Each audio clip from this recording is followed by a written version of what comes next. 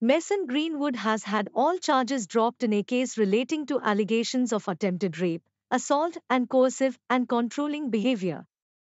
The Manchester United forward, who was suspended indefinitely by the Premier League club once the accusations came to light, was initially arrested in January 2022 before being released on bail.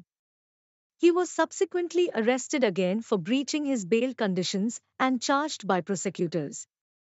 Greenwood has now had all charges dropped, with it revealed back in November that a court date had been set for February 2023.